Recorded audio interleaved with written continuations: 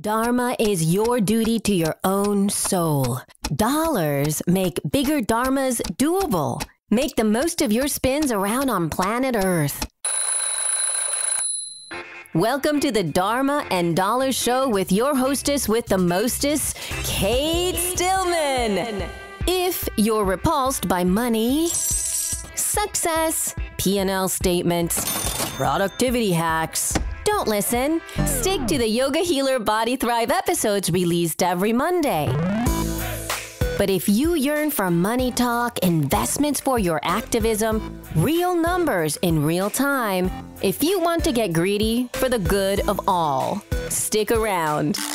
And ask yourself before we begin, what do you want to make happen next? Growing up, I always felt like New Year's Day was a bit of a letdown. I wanted to align my vision. I wanted to align my body. I wanted to align into Dharma for the coming year. And it just seemed like there was just a lot of football games going on. So if that's the case for you and you want to step into the next level of integrity on this very holy day of the first day of the year, join us. I have a free community workshop. I offer it every year. It always gets rave reviews. It's really a cool process. And we do it on New Year's Day. We do it live together. It's very powerful. If you want to come, the way to get it is get your phone out, whip it out, and then start a new text. And text the number 33444. And then in the subject, like where you text the words that you want to send to someone, put the words New Year's, Newyers. So again, text 33444, the word New Year's, all caps, one word, New Year's, and you can get a free ticket. It's awesome. Do the community workshop and step into 2018 aligned, envisioned, your next level of integrity in your body and in your Dharma. I promise it will be a blast. Oh, I'm really looking forward to this conversation. I'm gonna kind of maybe switch it up a little bit today and just have you mentor me through some things that I don't think I'm alone in this time of year. You know, I caught myself moving into like an old conditioned mindset of like, oh, it's December and moving into stress instead of looking at what I noticed was like, there's all this opportunity happening right now in terms of planning for next year and really seeing the benefits of the seeds that I've sown this year. And I feel like there's opportunity for investing in my business and taking things to the next level. And I don't want to kind of lose that momentum just because it's Christmas or the holidays. And, so I'm stoked to talk about this with you today.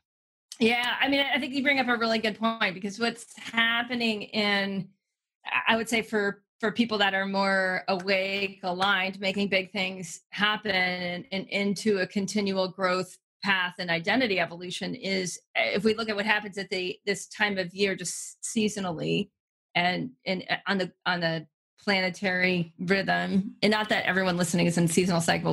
We're going to orient this to northern hemisphere, southern hemisphere. We're going towards the solstice, right? So northern hemisphere, we're going into the winter solstice, and if we look at traditions and practices that the human psyche aligns to at this time of year, it's a time of the deepest reflection and planting the most intentional seeds. We're not sprouting much. We're planting intentional seeds. And so a lot of this, there's like a selection of which seeds we're going to plant. Yeah. And so this is what, and if we're in the southern hemisphere, we're in a different shift of reaping some of the sprouting, the fruiting is starting to happen. It's starting to reap that in I would say in a methodical way, not in like a crazy everywhere way, but in a methodical way. So now let's back up too because we've gotten so far away in many ways from seasonal rhythms as a global culture. We have a larger global cultural rhythm that's just completely societal, not based on nature, but just based on having a global ecosystem and a global financial system. Everyone's going, like all companies are going into their annual planning cycle, which is aligned to the northern hemisphere earth-based rhythm of this reflection period. So we can leverage this. Yeah. Right. And yet we also simultaneously have this really weird materialism of the Christian holidays, particularly, at this time of year, which is like turned into spend a lot of money. Consumerism, right? Like, yeah. I don't want to consume anything right now. I'm fine, that's what I was noticing. It was like moving into this, and believing that there's these things that I need that we don't really need anything right now. Like there's this time of, like you said, reflection and sort of a pause of, okay, what's going to be the next best step in moving forward, as opposed to what normally has happened this time of year is I take myself back a few steps and then I have to regain that momentum come January because of the mindset of consume and kind of, what's the word I'm looking for here? Anyway, just sort of chaos and then try to get realigned come January. Right. Yeah. Right. Whereas again, what nature's doing, and in Ayurveda is, I think, very fascinating. They say like the deepest Agni happens around this time of year, around the winter solstice. This is like our deepest time for internal processing. And what, again, materialist culture and in the way that we celebrate holidays it's very externalized. It's actually bringing our awareness outwards. It's bringing our Agni, our deep fire of transformation, our deep fire of digestion as well, but not just digestion of food, also digestion of thoughts, ideas, our deep metabolism of being able to rehash what we've done in the last year and then metabolize that. So we actually, again, plant the seeds, project forward in very specific energetic ways, right? That's the process that's trying to happen internally. And yet externally in culture, it's like, I'm just going to grab some of the painted rocks on my desk. We paint rocks when we're in Mexico. It's more of like grabbing all this stuff. It can feel like a stuff grab this time of year. Like anyone who's noticing you're spending money on stuff that's really not aligned to your values, I just keep putting more things in my hands. So you guys get like, we just are like pulling more in, which is now distracting our Agni, which is also our attention from the deeper processing. So then going into the new year with an aligned plan, that doesn't actually get the opportunity to happen. And we feel like we're 3 steps behind instead of 3 steps ahead. Yeah. And now we're at war with our body because we've overloaded our Agni, and we're in a bit of being at war with time. Right. Because we feel we have a lag instead of a boost. Yeah.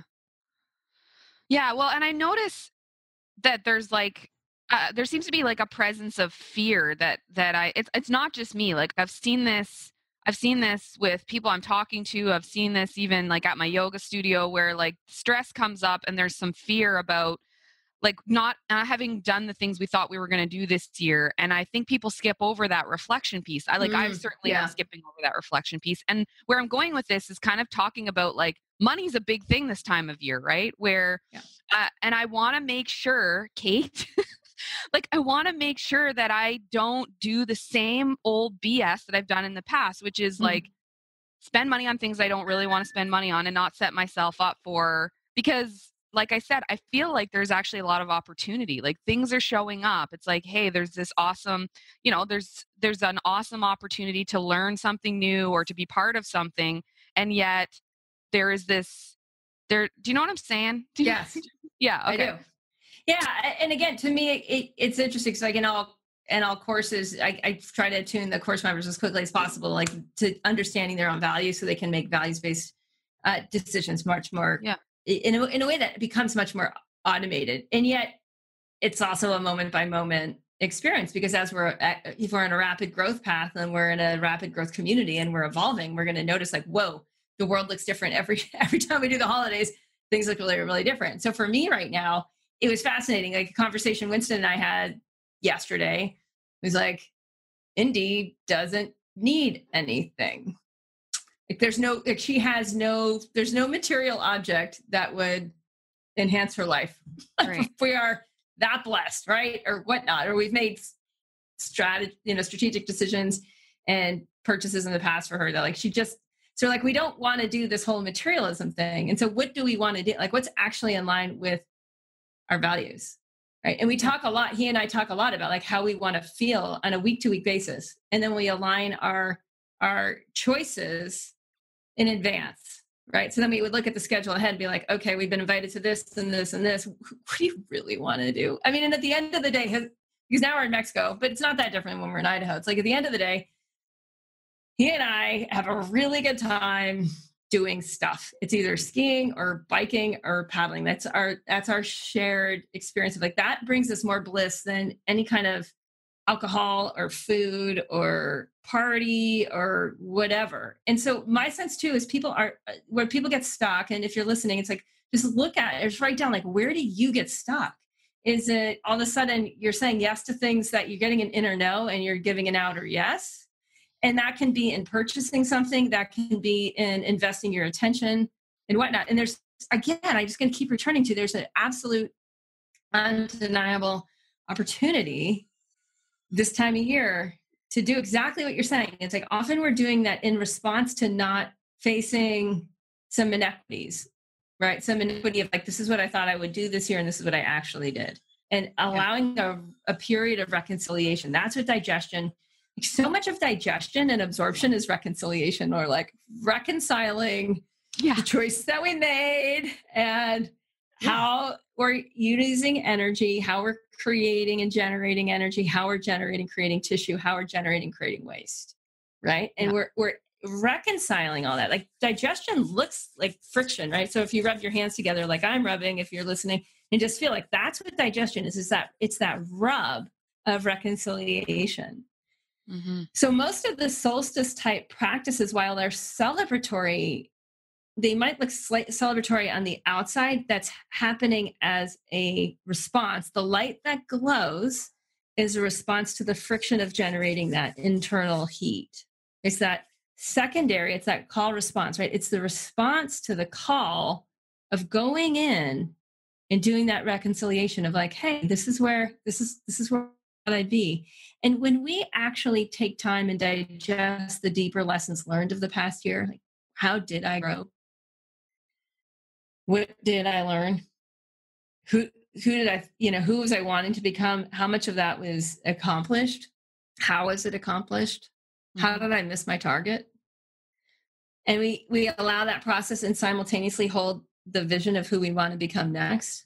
Yeah. And at the reconciliation is like, what choices do I need to make in order to make that happen, given all these lessons learned in the past year? That's the solstice practice. Right. That's a winter solstice practice. It's a practice of using the dark to generate light. And when we don't allow, go ahead. Oh, I was just going to say, it's like a mapping, right? It's like just having a look at where, and for me, like, I'm not hearing anything about it being like we're being hard on ourselves. Like, it just sounds really lovely of like. Stay tuned. We'll be back with the second half of the interview after a quick word from our sponsor. Don't go anywhere.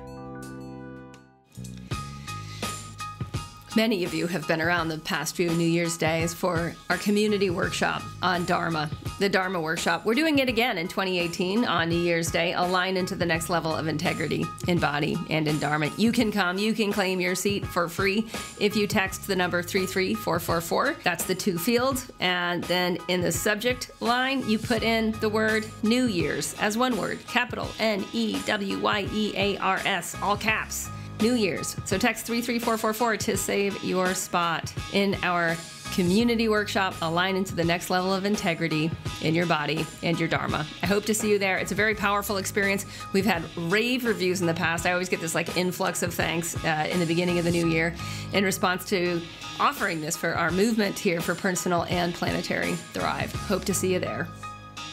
Being able it's really lovely. Yeah, it's really lovely. No, it is. There's no like hair shirts and. But that's how people are conditioned, is to like be hard on themselves this time of year and kind of abuse. Like self-abuse keeps coming up where it's like, oh, like instead of being like, wow, okay, reflection and what are the lessons learned and what are the things I maybe didn't get to do or I got taken in this other direction. Cool. And I still really want to go back to this original plan that I had. But I feel like we sit in a muck and then feed the muck. Right? Like, yeah. And then it takes so much more time come January where it's like now we have to go back and repair instead of what we really are naturally wanting to do. Right. Yeah.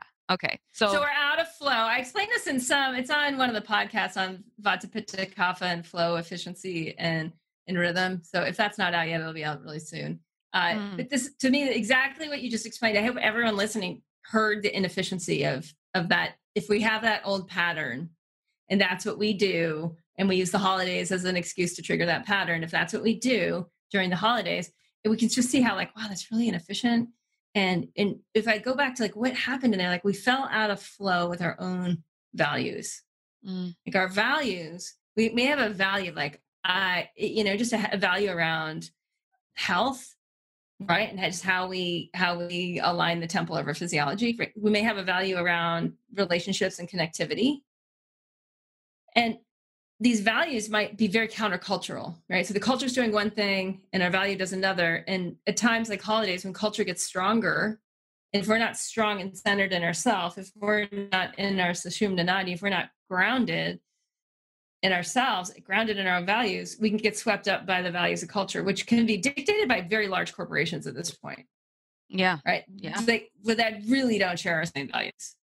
And there's a lot of advertising and there's a lot of this and there's a lot of that. And there's a lot of crazy deals to spend money. I mean, it starts with Black Friday. It's crazy. It goes crazy through the post-holiday sales, right? In early January. And there's this, again, instead of the money coming in, instead of the awareness coming in, instead of the intention coming in and aligning to like, hey, who am I becoming next year? What kind of support? What kind of relationships? What kind of incubation tank do I need to be in so that happens? Because if I'm in the school of fish that's going in that direction, it's much easier than being the teeny tiny fish trying to go there alone. Right. So if I'm getting super clear in that, I'm putting all my energy, attention, resources in, the Sushumna Nadi is getting stronger. The internal Agni is getting stronger. We need less. When Agni gets strong, we start to realize massive gains in efficiency. And we start to realize like a little goes a very long way. Yeah. Right. And we're able to then metabolize some of the stuff that wasn't metabolized the last year. So we enter the new year with a much stronger intention, vision, right? The light is now going forward. We can see. And we have strong metabolism. We're in our values and we're aligning our actions. It's hearing true desire, right? Like that's what I've noticed is there is this desire that I can feel and that I want to be able to really honor that, like true desire. And I'm not talking about like, like right. Not the crappy cravings. Right. I'm talking about like, there is this desire right now to do this little housekeeping and sit and then really see what's arising. And that was where, and I said this to you the other day, like that to me is neat that that's there so strong this year. And then I'm actually, what was I saying to you the other day that I had this moment of like, oh, I'll just do that in January. And then I was like, no, screw that. I'm doing it right now. Like this moment, like it's changing this moment. And that being able to really feel what the true desire was, and it was really for like evolution or growth as opposed to, and really going, where was I last year at this time and doing what, and what was my intention for this year at this time? And, oh yeah. Right. Like, and that's totally possible. And I have the support, right? Like I have the support of the right people. I'm in the school of fish. You're in the school of fish. Exactly. So in that you can go into I was drafting last night. I was paddleboarding with my husband and we were doing some distance to catch some faraway waves. And I just draft, I'm like, he's really strong. I'm just going to draft. So I drafted in his wake. Yeah. Okay. Right. I'll be like, yeah. Right. So if we set that up for ourselves, then it's not all effort. So I just want to go back to what you said. And this is like Ata is the first word in the Yoga Sutras. And it's the reason I clap, and that's used a lot in Buddhism. There's this, right? It's like now, because the choice point is always now. So we make things really big, but it's always, so anyone listening, like, what do you need to do today? What do you need to do, right? As soon as you're done on Facebook or wherever you're listening, right? What happens as soon as that, like, what do you do? And maybe it's a 2-minute practice just to allow your awareness to go inward. And maybe after that 2-minute practice, you open your calendar and you time chunk, you block off a time. Like, I'm doing my solstice practice. I'm doing my annual review, right? And you do an annual review on yourself and you align to, like, where do I want to be in a year? Right. And you take that in. And then what are my critical issues? Like, what's standing between me and that? Those are your critical issues. Right. What are my leverages? Like, what can I leverage to get there to overcome those critical issues? And now you have some strategy. That becomes your strategy. And part of that can be like, what who do I need to hang out with? Right? Yeah, and like for me, it's like having a conversation with. Well, sometimes it's you, sometimes it's my people in my school of fish, but sometimes it's actually being able to sit down and have what I learned in yoga teacher training was like conscious conversations, right? Where someone's going to hold the space, and just let that free flow go, and we'll get so much clarity from just having somebody be able to hold that and even reflect or mirror or ask deeper level questions. Yes. And I would say that, if anyone's noticing this time of year, just to kind of come back to the whole, Christmas party effect, if you're noticing you're having very superficial levels conversations, just, you're not tapping into that energy of the solstice. It's right there, right? It's all around you. It's within you. It's within your whole physiology. So just, again, like what Grace is saying, just like bring it, keep going to depth right now. Find the pit of your stomach, right? Find the soles of your feet. Find the core of those inequities that are, where you need to reconcile what could have been and what was. And also the deep celebrations of where you've come in the last year. I had a very amazing year and a very challenging year. And there's so much to celebrate in that when I can really get into now the tools, the assets, the resources, the relationships I have to leverage in the next year, right? That I can use as these like massive levers to make more of what I want to experience happen. And not just for myself, but for all those whose lives I may touch. Right. And to me, it's so much more about that. Just in closing, I want to talk a little bit about receiving. So there's this philosophy too of, in this time of year of like this giving and receiving, there's a lot of exchange happening. And just to practice receiving, just receiving presence of each other. Because so much of it is that and just to tie this back to Winston and I and Indy's needs and wants, and her need and want right now, so much is just as it is for every human being, right? It's just deep, loving attention, right? And like, I can give that. Yeah. And I can potentially give that in a way I've never given it before. I can maybe raise my bar, as we all can, in what that is. And now again, our values are aligned with our action. And when we give attention so much through just receiving another human being. And for many people listening too, it's like to do this with yourself first, right? Just to practice this with yourself and really receive who you've become to this point in your life and receive what you wanted to become this year and what actions you took, what worked out the way you wanted it, what didn't. Just giving yourself that, receiving the past, right? You're giving to yourself. Did you want to say something on the Changemaker Challenge? I'm so happy she showed up right in that moment. Hi, Indy. What's that? Has Miss Ann emailed yet? Nope. I'll let you know when she does. Really? Yeah. Oh, check. Yeah, I know. She wants to talk to you. Yeah. All right. Any closing thoughts? Well, my offer that I hope people will receive is that I'm really enjoying having these conversations with people because I totally get it. And it's really, I love being part of the planning piece and the reflection piece. And so I'm this month so far, I mean, we're almost midway through the month. It's just been really cool to hear where people are at and help be there for the process of reflection. And so I opened my calendar up a little bit more because there's lots of conversations coming in and happening, and I'm really excited to be able to be there in that moment with people. So get on, take advantage. Have this conversation. Cool. Well, this was really good. This was so helpful. I got super relaxed there at the end. That's a good sign. Like really, right? Like that's yeah. Awesome. Well, thank you so much. So for people to talk to, it's yogahealthcoaching.com. Have a conversation.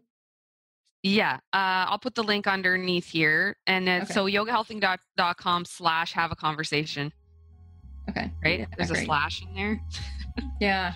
I just want to end too, just saying like, do it, you guys. Like as soon as you hang up, take a moment and then open your calendar and give yourself that time. And as you do, receive what's happened. And then notice realigning to values, right? How you want to do the next couple of weeks, what seeds you want to plant the next couple of years, what school you want to put yourself in, what school of fish you want to be in, so that you can catch the wave of that larger momentum. I swear this stuff really, really works. Namaste. Thank you for your vulnerability. It's yogahealthcoaching.com/have-a-conversation, and I'll put it under here. Yep. Okay. Bye. Bye.